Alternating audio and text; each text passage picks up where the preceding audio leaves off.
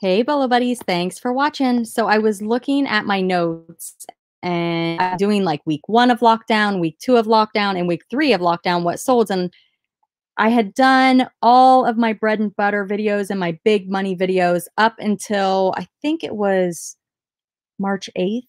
So there was like that March 8th to March 13th window where I didn't share anything that I sold. So I'm going to call this what sold the week before lockdown, but it's really only the 5 days before lockdown. But I want you guys to see the bolos and the bread and butter. And I think once the lockdown is over, I'll get back to doing just the bread and butters and the big money bolo videos and not including everything. I guess I would like your feedback on that. Do you guys like everything I sold in the week, or do you prefer to have it split into 2 separate, like, big money videos, bread and butter videos, and then just skip the, like, the clothing and stuff? What do you guys think? Comment below. I appreciate your feedback. Um, I'm sure I'm gonna get a lot of different answers, but, we shall see. I like the bread and butter videos. I think they're fun. I like using my little bread and butter, picture. I'm kind of missing that. Okay, let's dig in. Let's look at some solds. All right, so again, this is from the 8th through the 13th of March. So things were still like a little patchy. This is, I think they shut down schools. Let me look at my phone here. I just want to give you accurate information. I think they made the announcement on Wednesday, the 4th, that schools were shutting down. And then the week after that, I think it was the restaurants. I think I talked about that in the week 1 video. I'm trying to keep track of when they started shutting different things down and all of that. But so they announced that on the 4th. So we knew that this week things were starting to get a little crazy. So that Friday, the 6th, I think they were going to go to Monday, the 8th or the 9th. I don't know. I can't remember. But anyway, it's that week before they made the school announcement. Okay. So here we go. I don't know what that does. I guess none of that's really relevant to what I sold. Kind of is. I don't know. Maybe not. Okay. So I sold these squishy Barbie Japan shoes. They do say Japan on the bottom. If you guys see these, definitely pick them up. I sold these for $8.25 best offer, and the buyer paid shipping. The Strolls beer tap, it's vintage. I paid approximately $2.50 for this. I picked it up at a garage sale. I took a best offer of $15 plus shipping. This Barbie doll 35th anniversary reproduction doll from 1959, I sold for $20 and the buyer paid shipping.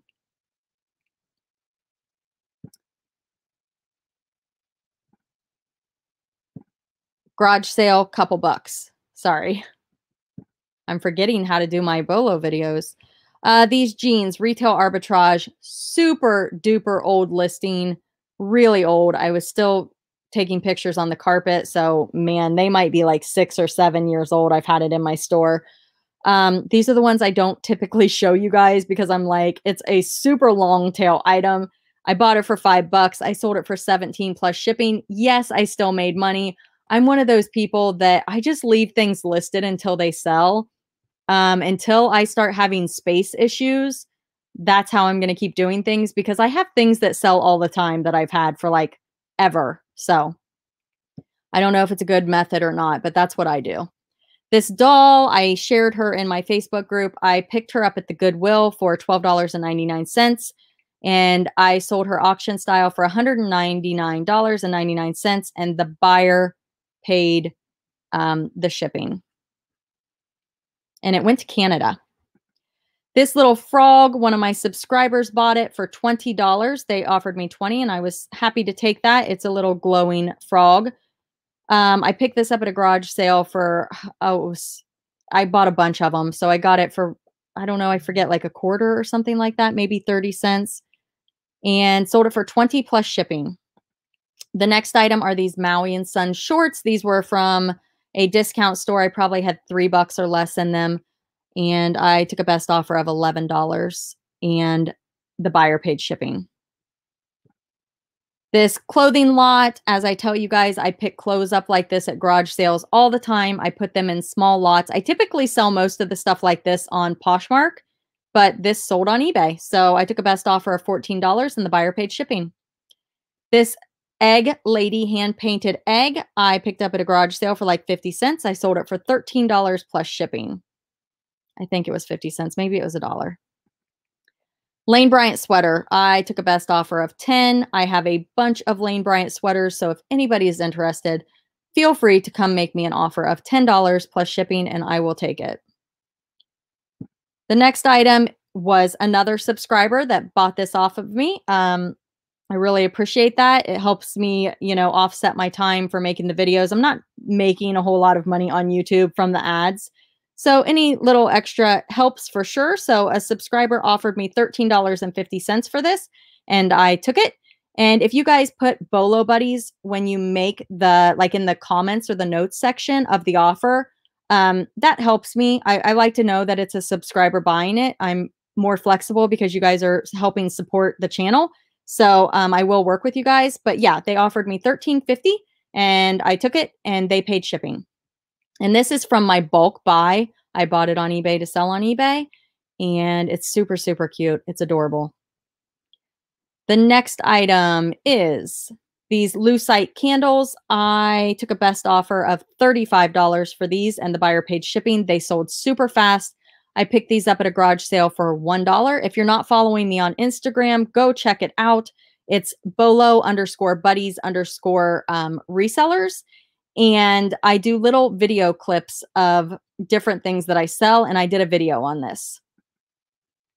Okay, this one kind of surprised me. It's a Hot Wheels Red Lime Chrome Mustang, but it is in horrible condition. I mean, this thing is beat up. I can't even believe somebody bought it. But it went up to $13.50 with 8 bids and the buyer paid shipping. It's got the red lines on the wheels. But like I said, the condition is horrible. So yeah, I mean, look, there's like a bite out of that wheel. This bra came from a discount store. I paid $6 plus tax, and I took a best offer of $20 plus shipping. These Lane Bryant joggers are a part of all of those clothing items that I need to list. I'm like, you know what? I'm going to list these camo pants because I have a bunch of them, and I've already sold 4. So I'm really glad that I got those listed. I took a best offer of $24 on this pair, and I picked these up for like $3 at a discount store. Playmates Simpsons World of Springfield comic book shop. I had like less than 50 cents in this. I sold it for $35 plus shipping, and I got it at a thrift store. This Victoria's Secret bra, I had about maybe $2, $2 to $3 in it. It just depends. I would go into this discount store and I would spend like anywhere from $300 to $1,000, and I would count the items and I would divide it out to figure out what I spent on everything because I didn't want to try to inventory all of it. So I just roughly $2 to $3 is what I have in this. This sold full price, $18 plus shipping. Another Lane Bryant bra. Not bra, sweater. I took $10 on this also because the same person that bought the other Lane Bryant sweater bought this one. So I went ahead and did the $10 plus shipping. This David's Bridal dress was a retail arbitrage. I bought it off of the David's Bridal website when they were having a clearance sale. I sold it for $37.50 plus shipping. I can't remember what I paid for this. I got some of them for $5. Yeah, they went down to $5. But I also paid like $15 for some, and I can't remember which one this was. Trifari gold tone bracelet. This and this little Batman, somebody bought for $18, and then they paid the shipping. And this was from the bulk buy. This and this was from the same buyer. I don't know why they did 2 separate transactions, but I got to looking at these before I was shipping them, and I'm pretty sure they were marked silver. So I should have paid more attention, but I don't think I told you guys. So this one and this one were the bulk buy. I sold those for $18 plus shipping. This and this were from a garage sale. I think, I don't know, it was like $1 for both of them, and I sold those for $21 plus shipping. And again, I have no idea why they did 2 separate transactions. It went to the same address. This 1938 American Legion delegate badge pin, it came in a bulk buy of stuff. I just thought I would try it. It's more of a long tail item. It's not in great condition. I took a best offer of $9 and the buyer paid shipping. Express pants, picked these up at a discount store for $3, sold them for $20 plus shipping. More of my Copeland plates. You guys, I've been talking about these. You guys know all about them. I'm almost sold out. This was a set of 6. Sold them for $30 best offer plus shipping. Okay, so I was messaging back and forth with my friend Leah's Bits and Pieces, and I showed her a picture of these, and I'm like, I think I'm just going to throw these away. They're in really bad shape. And she's like, no, don't throw anything away. And I'm like, fine, I'm just going to list them and see if I can sell them. I listed them and they sold super fast. I took a best offer of $10 plus shipping, but they came in a thrift store lot of like it was a bag full, a Ziploc bag full of ornaments. So I had like, I don't know, a quarter in them, but I was going to throw them away just because they were in, I mean, they're in horrible shape. I mean, maybe somebody will paint them. I don't know. But yeah. So the moral of the story is don't throw anything away. These express pants, I took a best offer of $15 for, which is really low. I usually like to sell these for no less than $20. I picked them up for $3 at a discount store. This sweater, again, is a super old, maybe 8, 9 years old. So old listing. I think I took this picture at my old house. And I've been in this house for probably 6 years. So I picked it up at a discount store. I think it was like $1, maybe $2. And I took a best offer of $9. So I still made money, but it's kind of funny. Like I said, I never get rid of anything. These pink Victoria's Secret panty, underwear, whatever, hipsters, they still have the original tags. Got them at a garage sale for like 50 cents. Took a best offer of $8 plus shipping. These Levi's I picked up at it was at a thrift store and I paid $3 for them.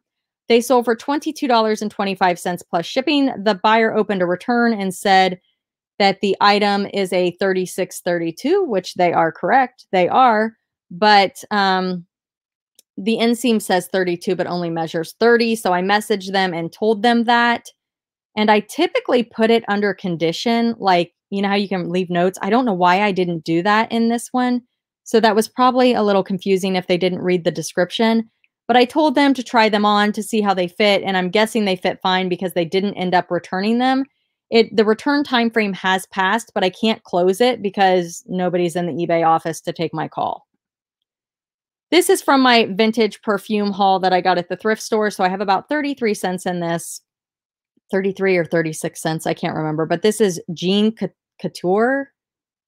I think that's how you say it. I could be saying it wrong, but I took a best offer of $25 on this and the buyer paid shipping. Another Spode plate sold, and this one sold for $15, full asking price. I was not running a sale when they bought it, so $15 plus shipping. This is a little black and white photo with color added. It's a girl in a purple dress. And I sold this for $19 plus shipping, and it's not very big. It's just a little teeny picture, less than 4 inches. So 19 plus shipping. That one's awesome. I love that one. And I had pennies in it. This USS Nicholas hat. It's a snapback hat. I picked this up at a garage sale for 50 cents. I took a best offer of $17 and the buyer paid shipping. Here's another one of those often toss cami things that I got. I paid probably $2 for it at a discount store. I bought a whole bunch of them. And this one sold for $8 and the buyer paid the shipping. So let's go on to Poshmark. I sold this mask. And this came from a garage sale. It was a bulk buy, so I probably have about $1 in it. I sold it for $18. Again, Poshmark takes 20%. And the buyer pays the shipping. I sold this bra for $20, picked it up at a discount store for $6 plus tax. These Express jeans, discount store, got them for $3, sold them for $25. This fringe purse, Express, I got at a discount store for a couple dollars, sold it for $16. This scrapbooking craft lot, again, came with a bunch of scrapbooking stuff, so I probably have $1 in this. I sold it for $10 and the buyer paid shipping. This is a Tommy Bahama men's pullover reversible. I paid $2 for this at a garage sale and sold for $25. This Victoria's Secret bra, I got it at a discount store for $3, sold it for $20. This Livy Active Lane Bryant athletic tank, I got at a discount store for $3 and sold it for $18. And I do have more of these listed if anyone is interested. Links to all of my stores are down in the description of the video if you guys would like to check out my stores. Express jeans, I have boatloads of Express jeans also. I picked these up for $3, sold them for $25. This, again, I pick up kids' clothing all the time to throw on Poshmark. It's a great way to get people to bundle. Nobody bundled on this one, but I did sell it for $9, and the buyer paid the shipping. This necklace came from a bulk buy that I bought at a garage sale, and I, again, probably 25 cents, 50 cents total. I sold it for $16 plus shipping. This Catherine's bra, I paid $5 plus tax and sold it for $20 at a discount store.